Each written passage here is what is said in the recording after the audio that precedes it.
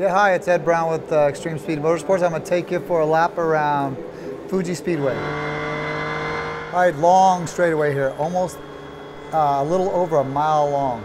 So during this time, we're just kind of chilling, tightening our belts, getting a quick drink of water because it's about the last time we get a break. Really deep braking down into turn one, all the way down to the 100 or the 75 board. And really important here is to get it turned down and get the grip, but it's instantly to throttle. And this is a nice part of the track. The track starts to flow, but again, going into turn three here, it's a really just a tap of the brake, going down one gear, and then hard to the throttle.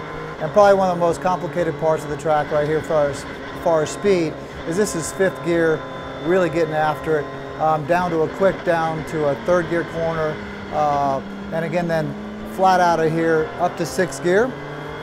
And then we're running down into turn 10, which we're going from sixth gear, where we've really reached our peak speed, down to first gear for what they call a chicane, but we don't really call it a chicane. It just stops us completely.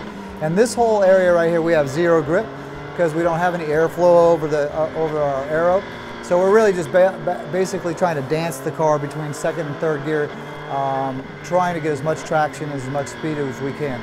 Very difficult session of this track, and probably one of the more difficult sections of any track that we ever drove. Last corner coming up on here, onto the long straightaway.